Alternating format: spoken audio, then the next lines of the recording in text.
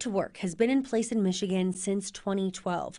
Repealing the law would be a national landmark for organized labor. And it's incredibly rare, actually, for any state to reverse a right to work law once it has been enacted. It hasn't happened in decades and decades. Michael Oswalt is a law professor at Wayne State University focusing on labor and employment law. He says the repeal would be a major shift in labor trends across the country, but it wouldn't have a direct impact on most workers. In Michigan, only about 15% of workers are covered by a collective bargaining agreement at all. Labor and employment lawyer Richard Mack says studies have shown the repeal could mean more money in those workers' pockets. They've looked at right-to-work states, and those workers in those states make $1,600 less per year. He says right to work allows people to benefit from union bargaining, union accountants and lawyers, while other workers foot the bill. Republicans always say, you shouldn't get something for nothing. They beat up on welfare mothers and everyone else who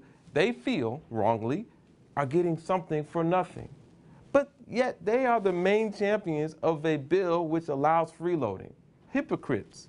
You know, there is a way to solve this issue of the free rider. Unfortunately, it doesn't look like anyone really wants to solve that issue, and they just kind of want to dig in their corner. Wendy Block is with the Michigan Chamber of Commerce and does not support the repeal.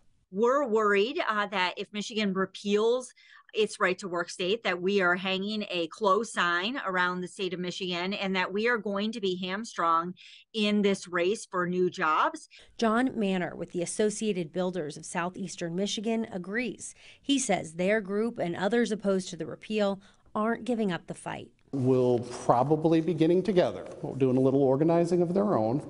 And I think what you will see result from this is a ballot initiative to put right to work into Michigan's Constitution so that it cannot be repealed easily. As it stands, the Michigan House and Senate have approved the bill. Once the language is finalized, Governor Whitmer has said she intends to sign it into law. Reporting for CBS News Detroit, I'm Kelly Vaughn.